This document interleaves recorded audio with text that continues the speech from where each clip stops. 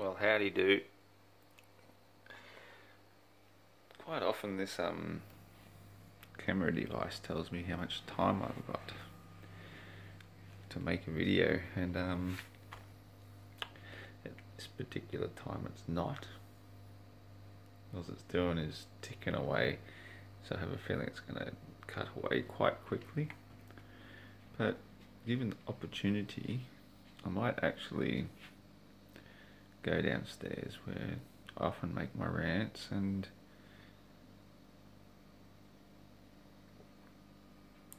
actually make a rant.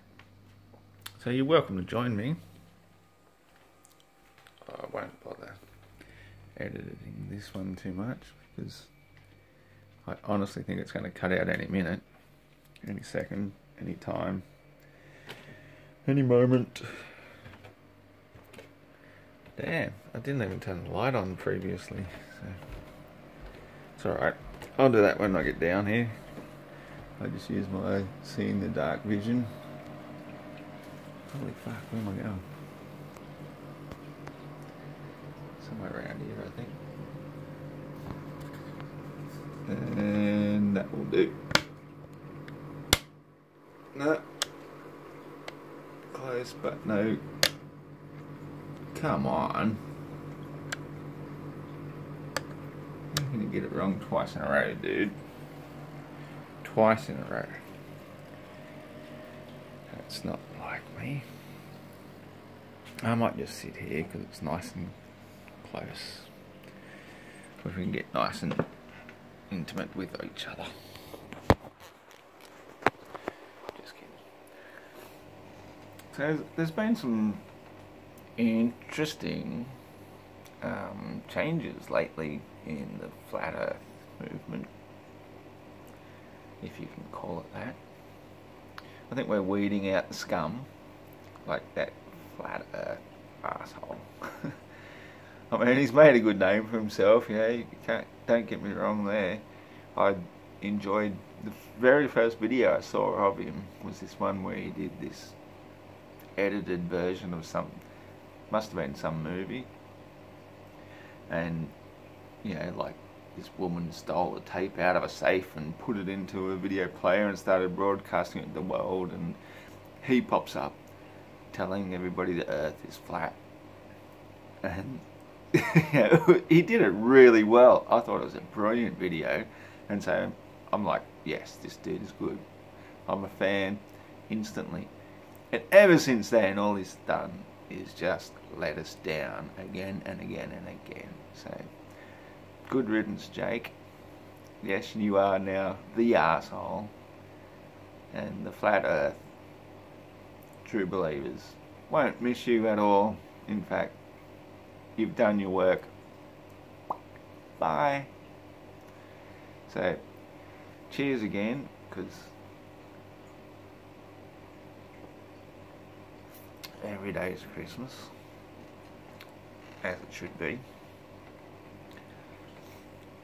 My biggest thing I've always been talking about, of course, is the moon. One of my very first videos I made, where I called it Flat Earth 101 for ignorant globeheads. How I explained how if you're on a spinning ball going around the sun, you cannot possibly be seeing the same stars every night of the year, and the moon itself is the biggest, it's the biggest clue really when it all comes down to it.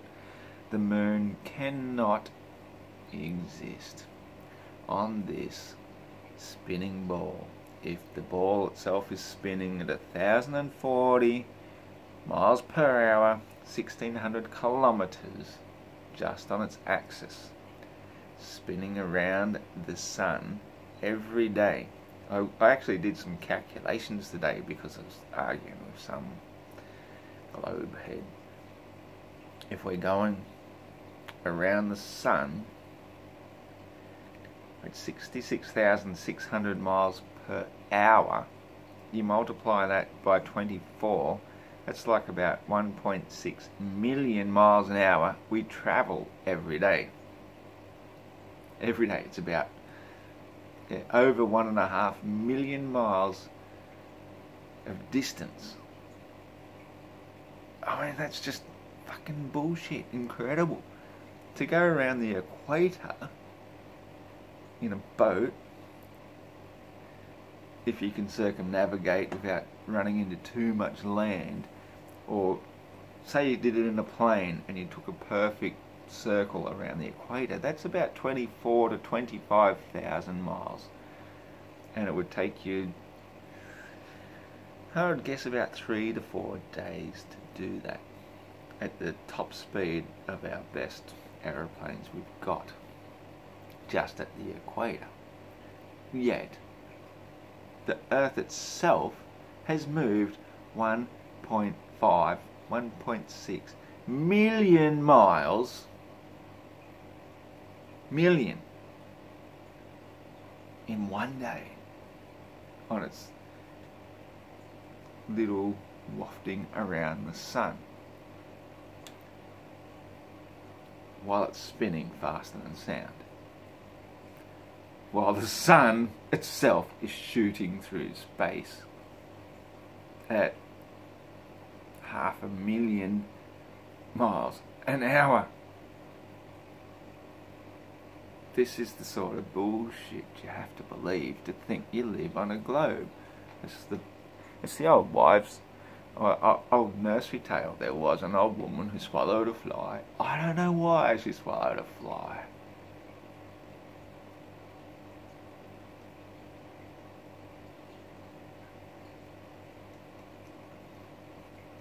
If you don't swallow the fly in the first place, and you just realise we live on a flat, stationary, non-moving, beautiful plane, then all is good. All is good. You don't have to worry about complicated nonsense. You don't have to worry about complicated equations. You don't have to worry about gravity, because gravity only works if you've got dark matter, and then because dark matter is pushing everything away too much more than gravity can compensate for, then you've got to have dark energy as well. So you've got 3 invisible forces. The trinity of invisible forces, just to explain what doesn't even have to be explained in the first place, because it's flat and stationary. We don't need gravity. We've got density, where something heavier will fall below something less dense than itself until it finds its level.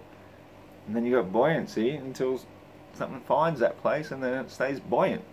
Hit the ground, boom, you're buoyant. Hit the water, if you're made out of lead, you sink. If you're made out of a rubber ball full of air, you're buoyant, so you stay on the surface. Everything finds its place due to density and buoyancy. It's not right. Right. That's a good word. I just invented another one. It's not rocket science. Okay? It's not. What you see is what you get. People ask me then, why, if you throw a ball up, what makes it fall down? Well, down is just the observable facts of natural physics that we observe. You don't have to invent a force to explain it. It's just how it is.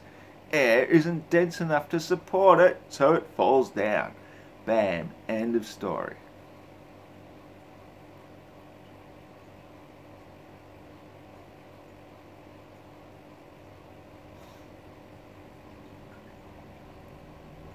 So getting back to the moon, as I always do, it's always about the moon. The moon cannot possibly keep up with those 4 unimaginable speeds and things that make no sense on the Earth to begin with. But to see the moon gently wafting over us the same way that we might see the sun as we do, it is not at all possible for the moon to keep the same face facing towards us in the heliocentric model. The heliocentric model does not work. And every single scientist will tell you that the moon should not exist according to the heliocentric model. In fact, the heliocentric model should not exist if they bothered to look into it that far, but they usually don't. But the thing is, here's this really simple analogy. You're walking along at 5 miles an hour and you've got a fly buzzing around your head, and it's staying a constant distance from your head. So the fly now is the moon, and it's constantly looking at you. So as it's flying around you, it's always looking at you. So you're seeing the same face of the fly the whole time. Now, you might think that's reasonably logical, but as you're walking along at 5 miles per hour, the fly has to accelerate to get past you, and then decelerate to come back around you, and then accelerate again. So it's doing decelerating and accelerating the whole time. That seems pretty simple. But then all of a sudden you put on your jet boots and you take off into the sky at 1,000 miles an hour, and the fly still stays there. It's now not only accelerating and decelerating, but it's still accelerating forwards at all these speeds. Now, then, because you're the Earth, you're actually spinning on your own axis as well at the same time. So as you're spinning at the 1,000 miles per hour,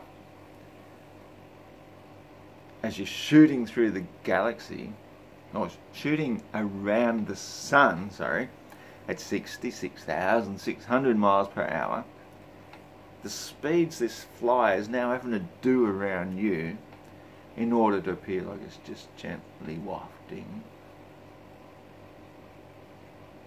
It's gone off the fucking Richter. But wait, there's more. The sun is also shooting through space at 500,000. 500,000, yep, 500, 450 to 490, rounded off to 500,000 miles per hour through space as well. So as you're shooting around it, as it's going through space, the fly is still gently wafting around you, keeping its face pointing towards you. But wait, we told you there was more, didn't we?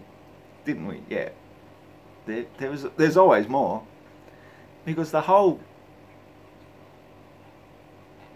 shebang is going around the Great Attractor. The whole galaxy is travelling around the Great Attractor, the unseen Great Attractor, mind you. Maybe it's a great deceiver. Wouldn't surprise me. At, yeah, let's just call it 2 million miles per hour, because nobody knows. Not a single scientific test in the history of mankind, including the greatest scientists we've ever known, has detected any movement of the Earth. None. Zippo. Albert Einstein, who I think is an absolute shill, but let's not go into that. He declared he could not detect any motion or movement of the Earth whatsoever. So what did he do? He invented a special equation, the special theory of relativity.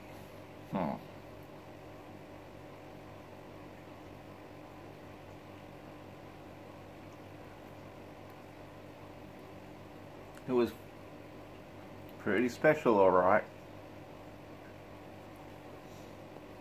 So special that everybody's been debunking it ever since, including Tesla, from the moment he heard about it. These metaphysicians working in mathematics with nothing relative to reality. What we see, what we feel. Do you feel any movement while you're sitting here? Do you feel like you're spinning around at 1,000 miles an hour? Do you feel like you're shooting around the sun at 66,600 miles an hour? Do you feel like you're chasing the sun at 500,000 miles an hour while the sun itself is going around the galaxy at 2 million miles an hour? No, you feel nothing. You see the same stars, even if they're not in the exact same place every night, but on the same night of the year, they'll still be in the same place. They're always there. They are the ones revolving around us. The sun and the moon are revolving around us.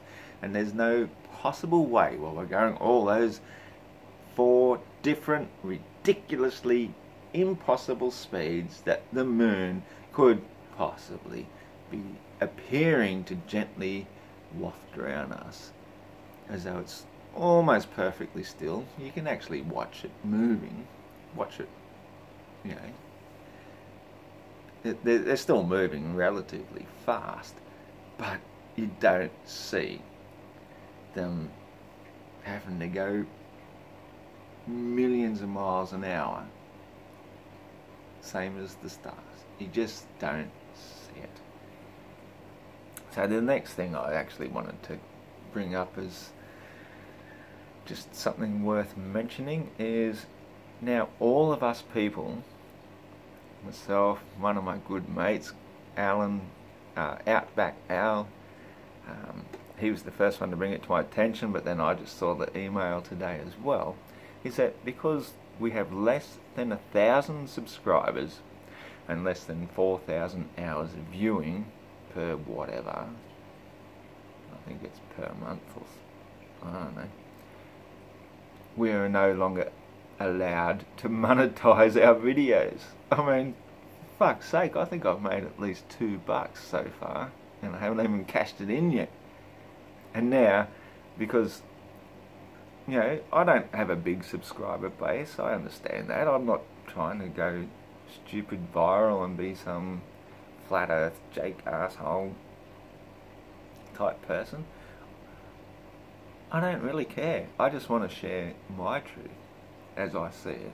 And as many people that find me and subscribe to me, fine. I'm not pushing for it, never have. It's never been a way for me to make a living anyway. But to have 1,000 subscribers, I mean, when I hit 100, I was stoked. I'm like, wow, I've just hit 100. I think I got to 120 at one stage. Now it's back down to about 117. It's like, oh, people come and go. It's no big deal. I don't really care. It's not. I'm not here to gain popularity or to be, you know, to be anything that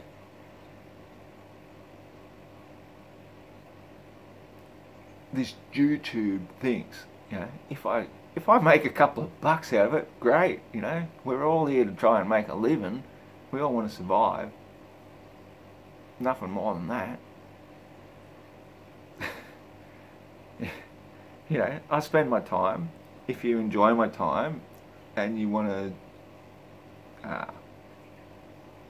you know, I think you should at least be able to appreciate my time, and even if you clicked on an ad or something so I could gain a couple of cents, to me that's no big deal, you know, like, great, thank you. And if you really liked it, well, far out, you know, come and invest in a company with me, because I'm going to make the bloody ultimate flying machine. Oh, that's fucked. Still on the top wraps, that one. Top wraps? Is that even a thing? I don't know. Yeah, I don't think, because it's nearly 2 AM here. I've been drinking all friggin' day. I had a good day off. I'll have another good day off tomorrow. Looks like I'm going to have a few days off for another 6 months or so at least. So.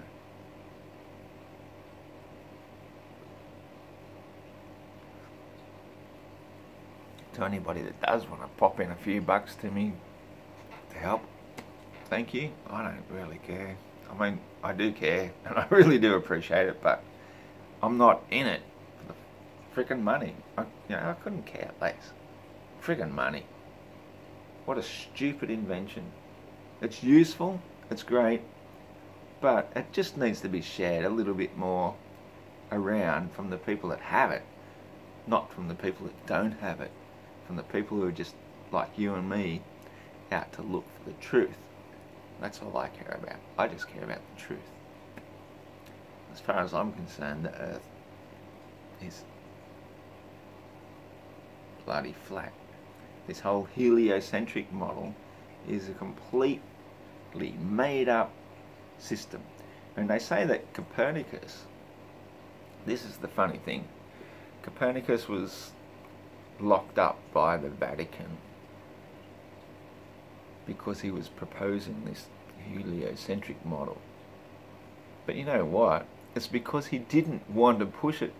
He didn't believe in it. He thought it was a load of shit himself.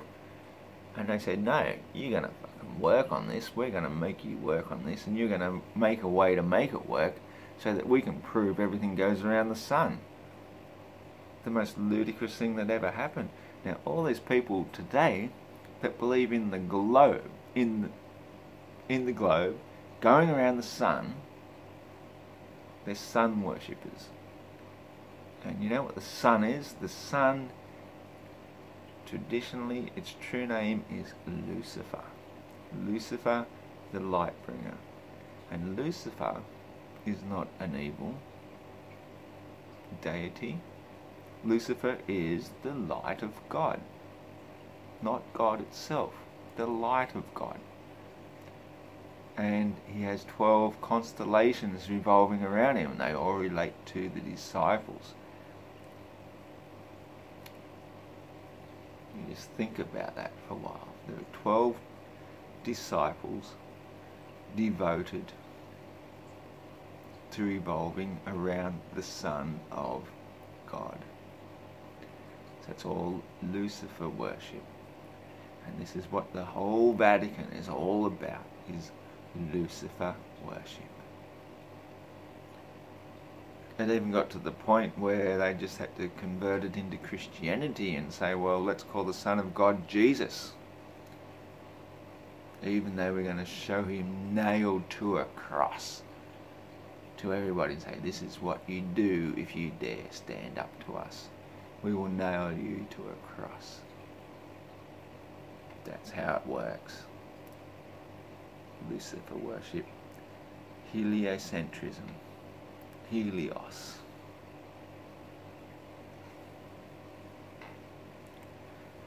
It's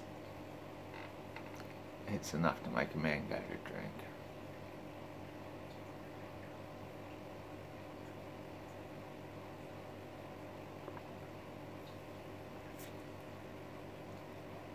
So what does it mean at the end of the day? If you believe you're on a spinning globe, you're imprisoned in your mind by the finite prison spinning ball. Insignificant. Go back to work, slave. Do what you're told. Flat Earth realization is the truth. And we are getting put down again and again and again.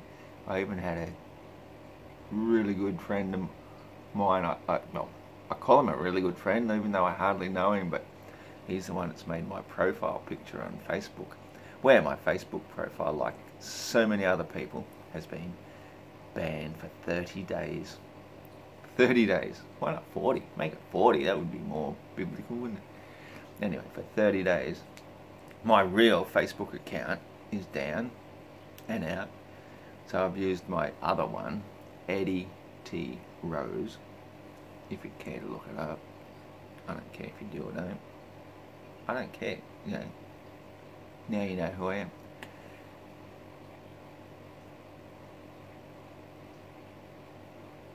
He told me that the flat earth has now become illegal. Illegal. on Facebook. So any of us speaking up for the truth are getting banned, blocked.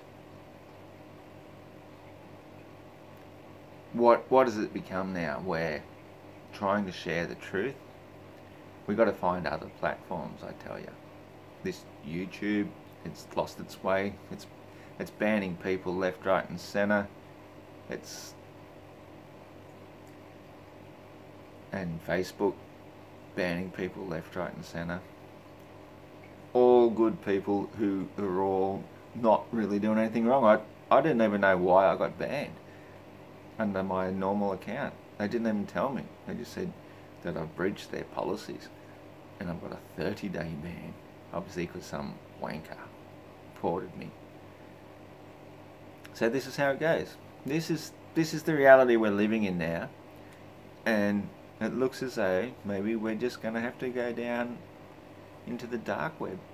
I don't know.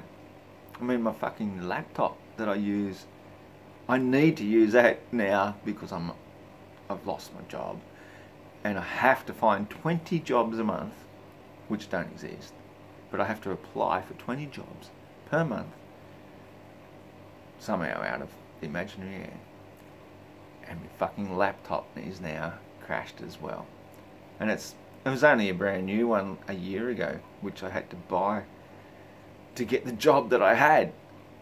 I needed to get online and you know, do all the training that I had to do, all these modules and shit, which I happily did them really well, was excelling at my job. But because I turned up to work hungover one day, they just take it all away from me. So I think there's a bigger picture going on here. They don't like truthers. They're trying to shut all truthers down. They're afraid. And when they're afraid, that means that we're winning. We are winning. And they're going down, and they don't like it. And I fucking love it. So, you know, if you want to take me down with you, fine. But we're not going down. We're not going away. The flat earth is here to stay.